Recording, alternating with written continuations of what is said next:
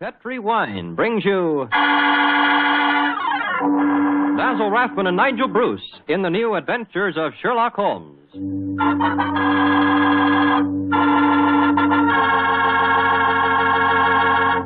The Petri family, the family that took time to bring you good wine. I invite you to listen to Dr. Watson tell about another exciting adventure he shared with his old friend, that master detective, Sherlock Holmes. Of course, I can't be as entertaining as Dr. Watson, but I can tell you something that's really worth knowing. Simply this. The best beginning a good meal ever had is a glass of Petri California Sherry. Petri Sherry is the perfect before-dinner wine.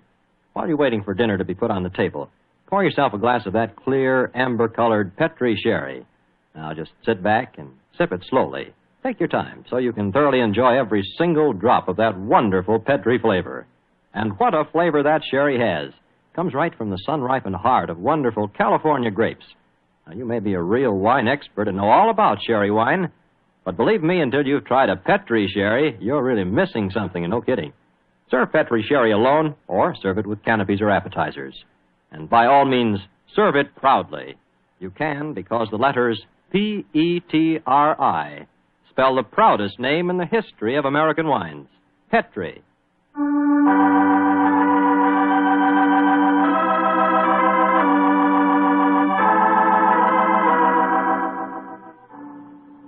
And now for our weekly visit with the good Dr. Watson. Let's see if he's expecting us. Come in. Ah, good evening, Doctor. Good evening, Mr. Campbell. It's about time you got here. Draw up a chair and make yourself comfortable. Oh, thanks. Well, you have the old black dispatch box out again, I see. I suppose you've been going over your notes on tonight's adventure. That's right, my boy. And this may interest you. Mrs. Watson figured prominently in the story. She did? Yes, in fact, if it hadn't been for some remarkably quick thinking on her part, Holmes and I might have... well, there I go again, telling you the end of the story before I forget it. Well, how did it begin, Doctor? On a winter evening in 1887. I'd been married some months, and in consequence, I hadn't seen much of my old friend Sherlock Holmes. Oh, you're still living at Baker Street, I suppose? Yes, my boy, but we couldn't persuade him to come round and see us. From time to time, I'd heard some vague accounts of his doings, of his summons to Odessa, in the case of the Trepoff murder, and of his clearing up the singular tragedy of the Atkinson brothers. But to get back to tonight's story, my wife and I had just finished an excellent dinner. I remember had settled ourselves down for an evening of pleasant domesticity. She was stitching away on a piece of extra petit point, and I was at my desk balancing figures in the family account book. After a few moments, my wife looked up to me and said, John, dear, don't look so troubled. "Oh, was I looking troubled?" Well, you've been scowling at that account book for 10 minutes now. What's the matter, dear? Don't the figures add up correctly? Oh, yes, they add up correctly. In fact, they tell a very pretty story. After buying my practice and setting up all my outstanding accounts, I find that we have nearly £150 left of the diary that Mr. Sholto settled upon you. 160, isn't it, dear? I was doing the same sum this morning. Oh, well, but it is 160. In any case, Mary, dear, the point I was going to make is that we don't need the money just now. My practice is picking up splendidly, and I was thinking that we might invest it in something really sound, of course.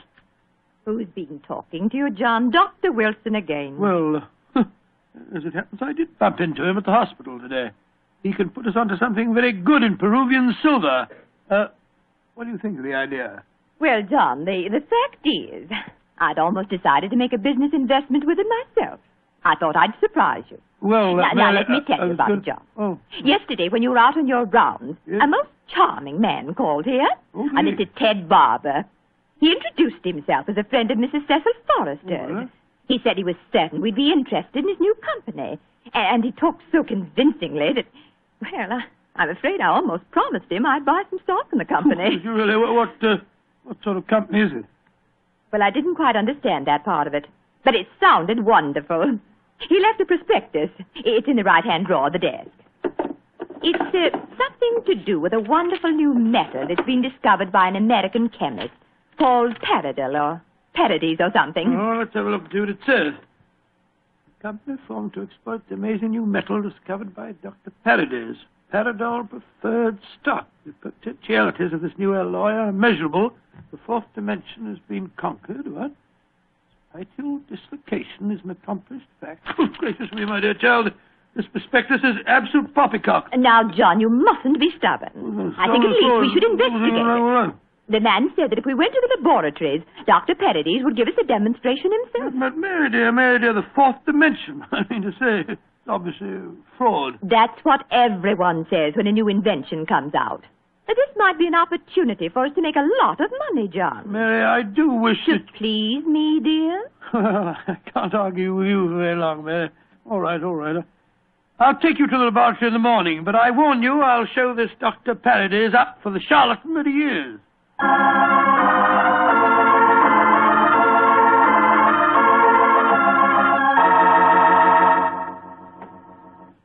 Dr. Paradis will be with you both in a moment. Thank you, my man. She's just concluding an experiment. She? Dr. Paradis is a woman, then? Oh, yes, madam, and a very brilliant one, too. Excuse me. Oh, it's a last straw. The whole thing sounded like an obvious fraud, and now we get here and find that a woman doctor's at the back of it all. Just because she's a woman, it doesn't mean to say that... How do you do?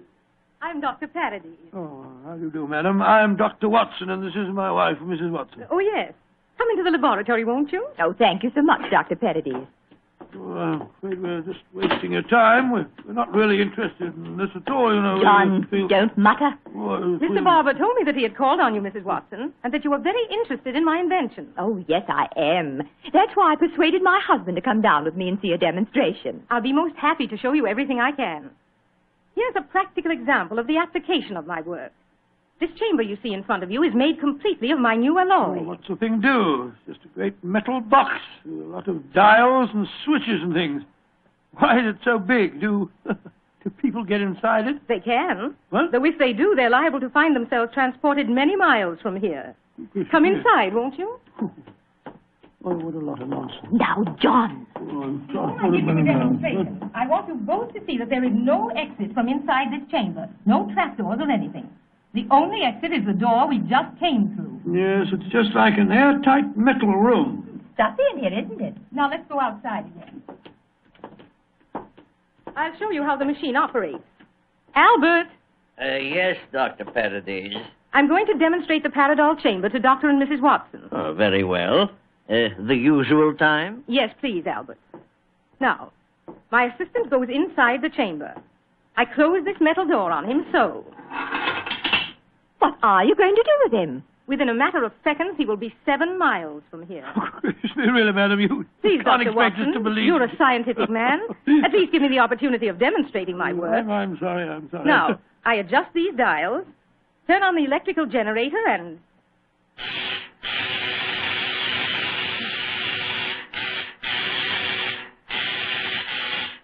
Good Lord, what an amazing business. Now open the door, Dr. Watson, and look inside, please. Great Scott, he's gone. I don't believe it. Dr. Paradis, will you explain this to me? Gladly. My metal Paradol is an unnatural alloy. What? It causes a dislocation in the warp of space and enables us to enter the fourth dimension. You see, time is a dimension.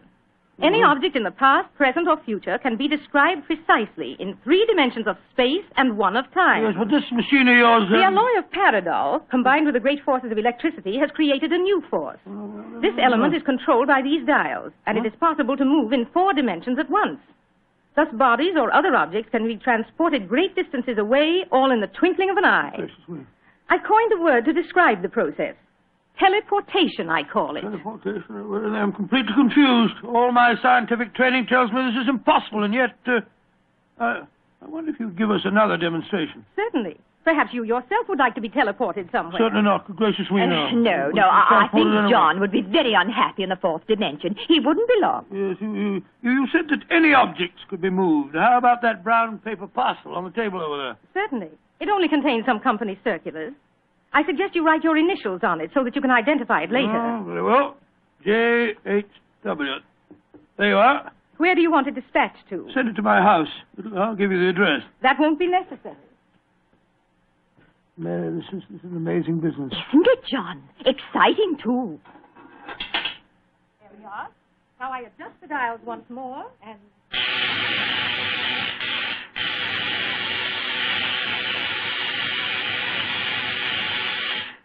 parcel is already at your house. Oh, it's impossible. Come along, Mary. Let's get a cab and race back there as fast as we can. Well, Yes, goodbye, dear. Doctor. Goodbye, Doctor. Bye.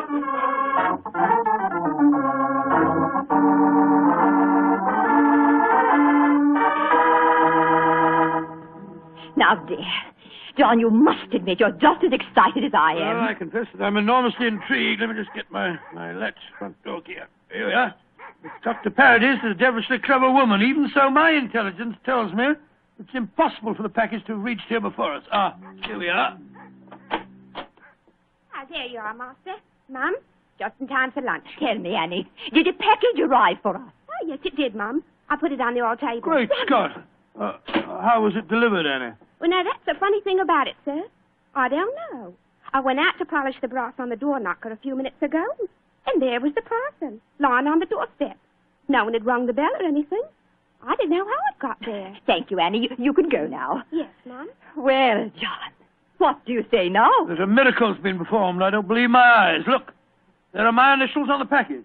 Mary, I think that if you don't mind, after lunch You'll go round to Baker Street and tell Sherlock Holmes about this. Oh, do you mind, dear? Of course not, dear. Good. It'll be nice to see Holmes again anyway.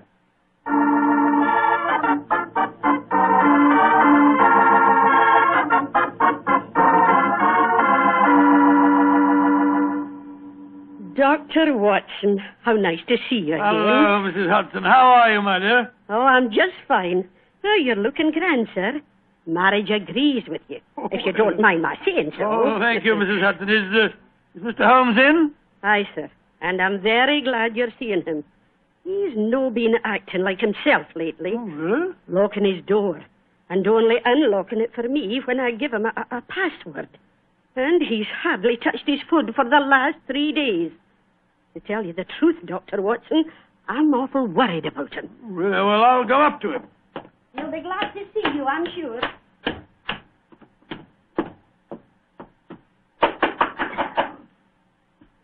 Yes? Who is it? It's me, Watson. Watson?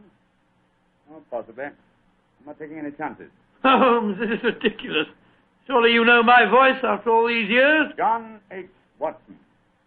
Tell me what your middle initial stands for, and I'll let you in. It stands for Hamish. Watson, my dear fellow. How are you? I'm fine and delighted to see you again, Holmes. Incidentally, why all this rigmarole about locked doors and passwords? Well, Professor Moriarty has decided that it's high time to settle a score with me. There have been several attempts on my life lately. Twice I've been attacked in the streets, and only yesterday a shot was fired at me through the window you see broken there. Lord Holmes, you must be careful. I am being very careful. That's why I indulged in what you refer to as all this rigmarole. But, well, enough of my problems. What's on your mind? There's a sparkle in your eye and an air of excitement that tells me that you've some news to impart. Well, I must say there is something. Of course there is, my dear fellow. Come on, tell me about it. You ever hear of a new metal called Paradol and its inventor, Dr. Paradis? Oh, yes, indeed I have. I received a prospectus concerning it the other day. Well, what do you think of the idea? Oh, obviously it's rubbish designed to fool a gullible public into buying shares. Don't tell me that you were taking advice. Oh, no, of course not, Holmes. Naturally, as a scientific man, I knew it was rubbish. My wife, however, had become a little involved in the concern, and so today, to prove to her that the whole thing was a fraud, we went down to the laboratory and met this Dr. Paradis. Oh, did you indeed? In the first place, let me tell you, this Dr. Paradis is a woman. Oh, a woman? As you can imagine, I didn't have any difficulty in discrediting her theories. In fact, I'm afraid I made her seem rather stupid. However, we did stay there long enough for her to give us a demonstration.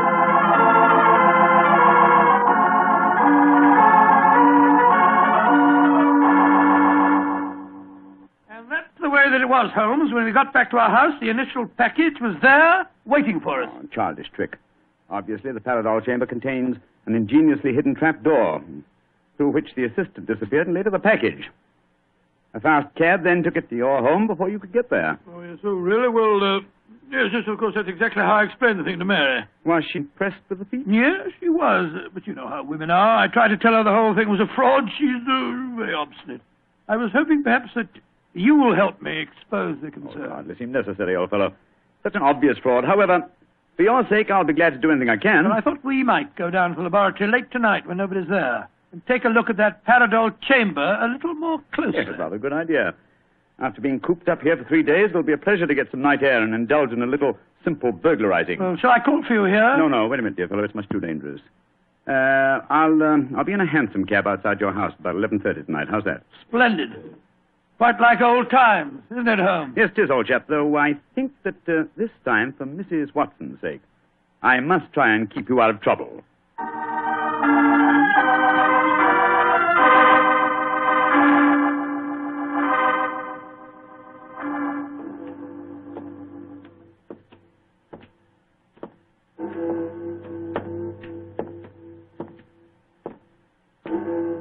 Midnight, Holmes. Yes, Watson. Time that only concerned old bachelors like myself should be wandering the streets of London. Oh, rubbish, Holmes. You talk as if Mary was a tyrant. Now, don't get angry with me, old chap. I was only being facetious. Is this, Dr. Paradol's laboratory? Yes. I'd like to be seen. I don't imagine it'll be very hard to break in, though. Strike a match, will you? I took the precaution of bringing this lantern. There you are. Thanks, old fellow. Is the door locked? Yes, but I think the skeleton key will do the trick. Hold this lantern for a second, will you? Yeah. Oh, this is child's play so far. Come on. Yes. There's the Paradol chamber over there. Uh-huh. Give me the lantern again, old chap, will you? Thanks. Mm-hmm. Quite an elaborate contraption. The door's been left open. Let's go in and take a look at the inside of it. Not both of us, Watson. If this is the only entrance, and the two of us walked in, it'd be too easy to slam the door shut on us. I suppose so. You go in and I'll keep watch out here. All right. Oh, I trust that in a few minutes I won't find myself lying on your doorstep. Holmes, there are times when your sense of humor is a little strained.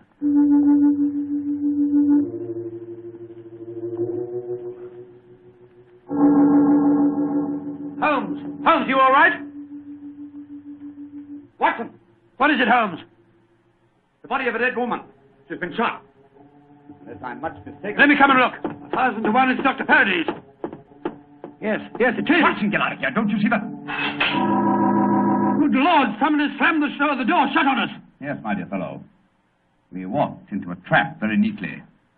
I'm afraid that we're imprisoned in what appears to be an airtight metal chamber, and the only person who can help us to get out of it again is a corpse.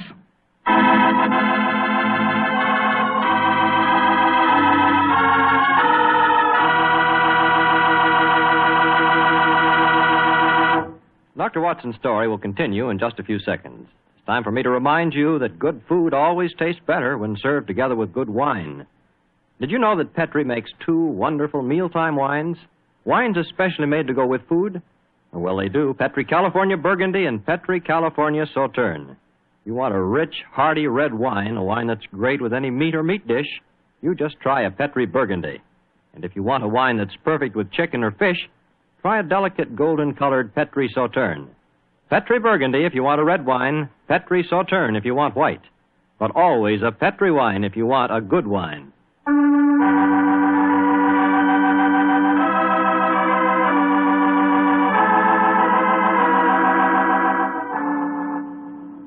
Now back to tonight's new Sherlock Holmes adventure. It was in the early hours of a winter's morning in 1887. The famous pair, while investigating the mysteries of a scientific laboratory in the East End of London, have been trapped in an airtight metal cabinet, their only companion being the dead body of a woman scientist. As we rejoin our story, Sherlock Holmes and his old friend Dr. Watson are listening intently as footsteps approach what appears to be their metal coffin.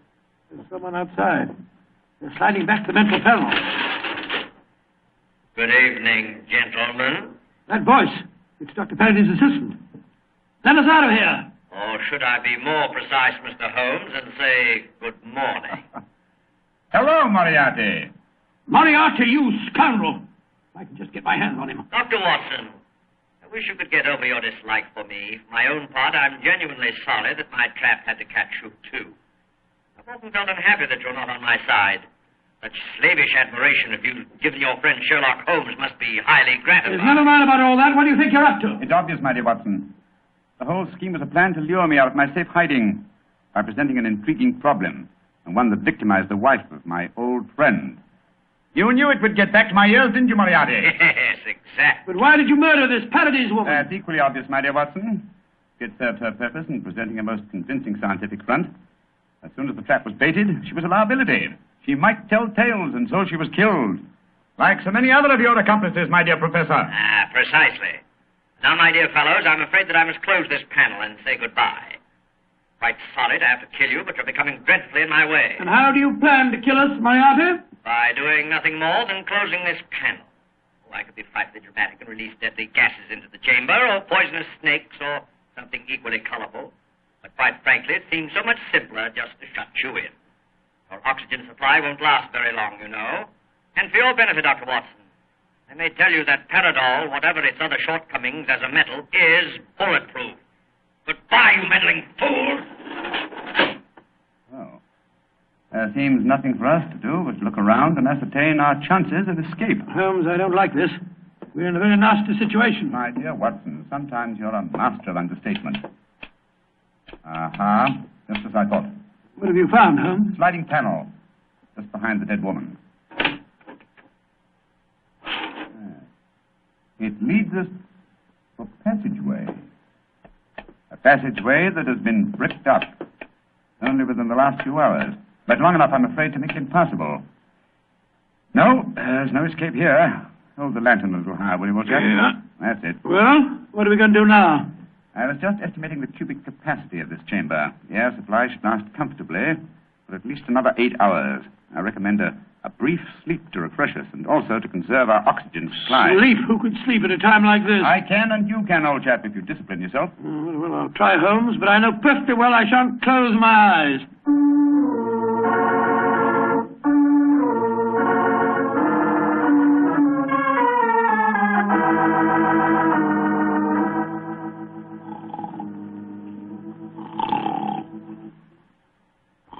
Wake up, Watson, wake up. Yes, Mary dear. Is it you? Oh, we're still in this infernal trap. I'm afraid so, old chap. What time is it? Just after 7 in the morning. How long did you estimate our oxygen supply would last? Probably about another hour. Well, it's just possible that some worker will come to the laboratory early and let us out. I shouldn't count too much on that if I were you. I suppose not. I say, Holmes, I'm famished. Yes, I thought you would be, my dear chap, so I saved you this half of a bar of chocolate. I ate my own share just before you awakened. Oh, thanks, my dear fellow. Did you sleep too, Holmes? No, I didn't, Watson. I employed my time in conducting a minute examination of this chamber. I was trying to find some possible way of getting out. And you failed there? I'm afraid so. Holmes, this looks like the end, doesn't it? Well, if it is my time to die, I'm glad that we're together again. Although I blame myself entirely for letting you into the trap. Come now, my dear fellow. Don't take it as badly as that. But you admitted you're defeated and that there's no possible way out of this destiny. I meant that there's no way out from the inside. So my plan worked. Good gracious me, what on earth? The stars, there you are. Mary! Mary, you dear little thing, you must have been frightened to death. Hello, Don. Poor dear, you must have spent a miserable night. Well. Mr. Sherlock Holmes and Dr. Watson have been getting themselves in trouble again, eh? Sir, this is no time for your heavy-handed badinage. There's the body of a murdered woman inside that chamber. She was killed by Professor Moriarty. Professor Moriarty? It's too bad you didn't get my message sooner. Your message? Oh, bless my soul, Holmes, I wish you'd tell me how you got your message to Scotland Yard. Well, ever since these recent attacks on my life, I've had my delightful band of ragamuffins, the Baker Street Irregulars, watching my house in fixed watches, 2 at a time. I gave the boys instructions to follow me whenever I went out. And if ever I did not reappear within 3 hours, they were to report to our friend Lestrade at Scotland Yard. Holmes, you're amazing. You think of everything. Just a minute, gentlemen, just a minute. I didn't get no message from any of your Baker Street irregulars. Oh, you didn't? No, sir. Though I did find a couple of the boys tied up when we came in here just now. If you didn't get a message from them, how did you come here so opportunely? That's an easy one. Because Mrs. Watson here came and fetched me. You did, Mary? But how on earth? Go on, Mom. Tell him. Well, it's really very simple. When John came back from seeing you yesterday, Mr. Holmes, he was over elaborately casual in his references to the Paradol chamber. So, of course, I knew at once the two of you were going to investigate the matter. I also caught him oiling his revolver after dinner. I didn't know that you slipped out last night, John. But as soon as I woke up this morning, I realized what had happened. So I went straight to Scotland Yard for Inspector Lestrade and brought him here with me. Why, Mary, you clever little thing. Isn't she a clever darling, Holmes? Mrs. Watson, this has been a salutary experience. Will you allow me to congratulate you on your deductive ability? Well, That's very nice of you, Mr. Holmes, but I really don't deserve any compliments, if you don't mind my saying so. It was elementary, my dear Mr. Holmes. Elementary.